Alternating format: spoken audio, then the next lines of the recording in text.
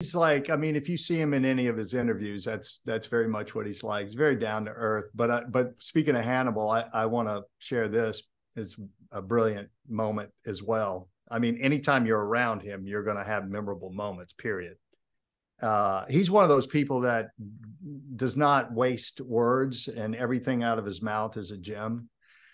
But we were all sitting around at lunch one day, and you know, crew members were sitting around. He would eat lunch with us. You know, he didn't go to his trailer and eat lunch. Everybody would eat lunch in the mess hall on the studio, or whatever you want to call it. And we started talking about Hannibal, and I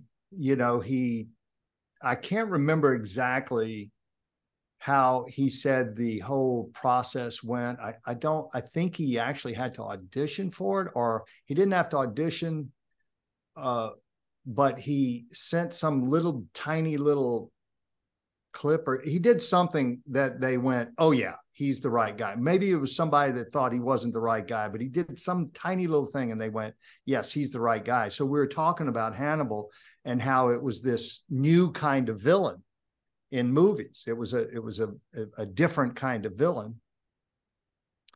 And so we kind of got into that and talked about other villains that were similar and everything, had a wonderful discussion going. And out of the blue, he just went, I ate his liver with some fava beans and a nice Chianti.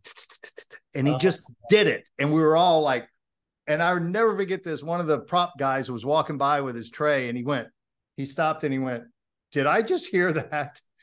You know, it was great. So he's like, I could speak about him for a long time, and it's nothing but praise. And the first